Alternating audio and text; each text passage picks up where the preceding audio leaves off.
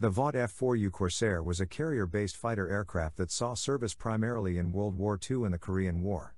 It was designed by Rex Beisel and first flew in 1940. It had a distinctive inverted gull wing shape that allowed it to accommodate a large propeller and a powerful engine.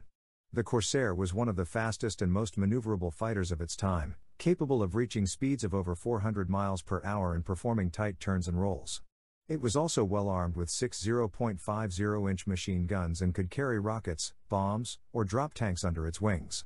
The Corsair earned the respect of both its pilots and its enemies, who nicknamed it Whistling Death for its distinctive engine sound. The Corsair was used extensively by the U.S. Navy, Marine Corps, and British Royal Navy in the Pacific Theater, where it proved to be an effective fighter bomber and ground attack aircraft. It also served with other Allied air forces in Europe, North Africa, and China.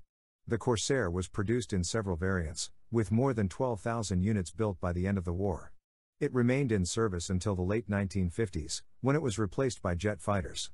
The Corsair is widely regarded as one of the best and most iconic aircraft of World War II.